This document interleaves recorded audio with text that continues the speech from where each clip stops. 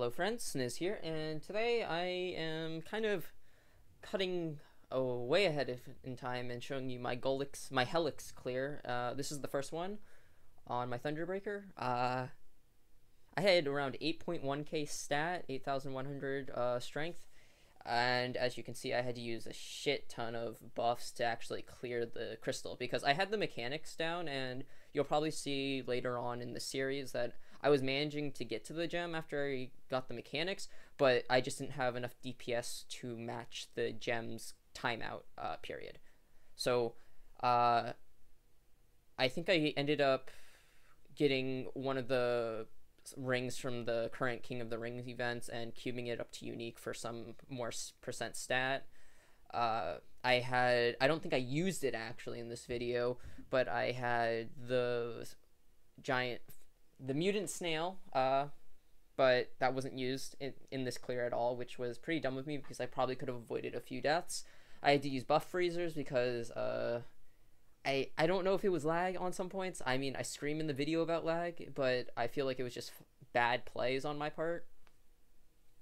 But other than that, the reason I'm doing this post commentary is because there's a few things I want to go over that ThunderBreakers are that specific to ThunderBreaker, but can also be just kept in mind for anyone else who is trying to clear Hellux by themselves, or whether it be solo progression or just to make that next milestone in their damage.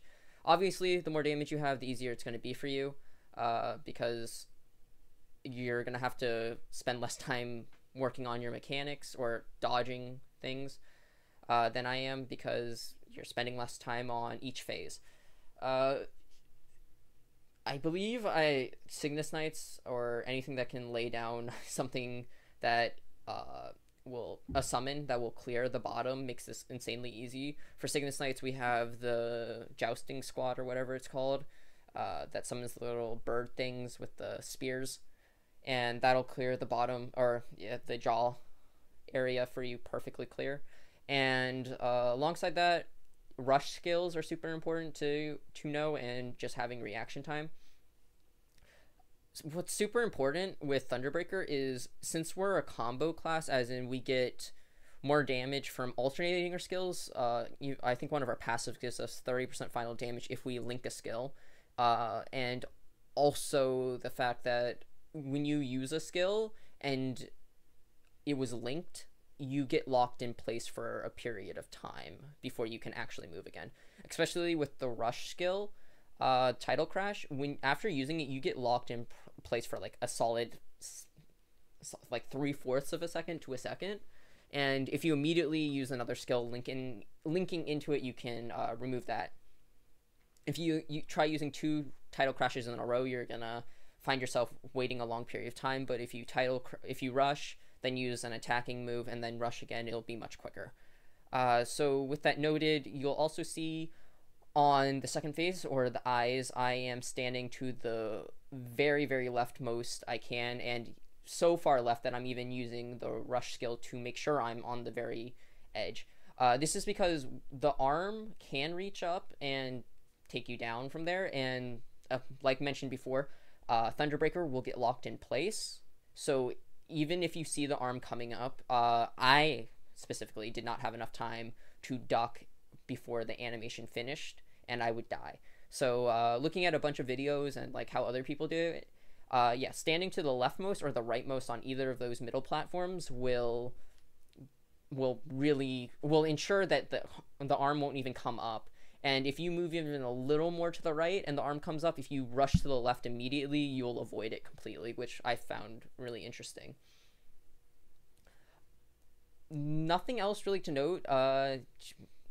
It's a basic Hellux clear, I guess, but it took me a lot of time because I think in the newest episode I'm gonna upload, I play like an absolute pussy trying to fight normal mode Hellux, and when I finally realized that you have to just stay in the middle and actually just learn to dodge, learn the mechanics of the fight, it becomes a lot easier.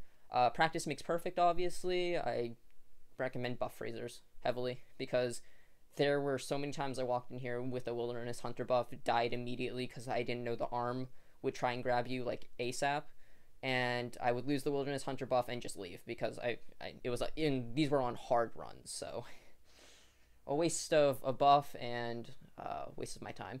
Luckily, I got a superior pendant on my first clear. This isn't like the biggest showcase because I had a lot of buffs. I had an MVP 30 weapon attack, I had a red pot, I had a green pot, I had 100 weapon attack from the Wilderness Hunter, I had 30 attack from guild buff, and I think there was another thing in there. I don't really remember. Biggest ones to note are green, red, guild buff, the MVP 30 attack, and the Wilderness Hunter, of course. Um, Useful things to note is I could have taken a familiar in, much like the mutant snail. That would have saved me from, if I didn't get pegged by a pink breath, I would have survived two purple breaths because the mutant snail would have most likely healed me in the interval time, so I would have healed above half to tank another one. And I was avoiding often enough that I would have probably taken a purple hit and then healed it off before I got hit by another one. Um, Other than that, there's really not much to note. I'll probably upload the raw clip of me screaming and cursing later, but for now, I just wanted to go over the small little things I do. I'll probably do a more in-depth video about what I mean, but this was the first Hellux clear I've ever managed to do. Like, I have never gotten past 210 before I started this and really got dedicated to this character. So this was quite the accomplishment for me, since it took me literally weeks of practicing, and just not even weeks of practicing. It just took me like 5 days before I realized, oh, buff freezers were a thing, and then I started practicing for like 4 days, and after that, it's just timing. Other classes will have an easier time rushing to either side, but ThunderBreaker notably does get locked in place after using a link skill or comboing, however you want to refer to it. Other than that, good luck on your own clears, and I'll see you in the next episode. Bye, friends.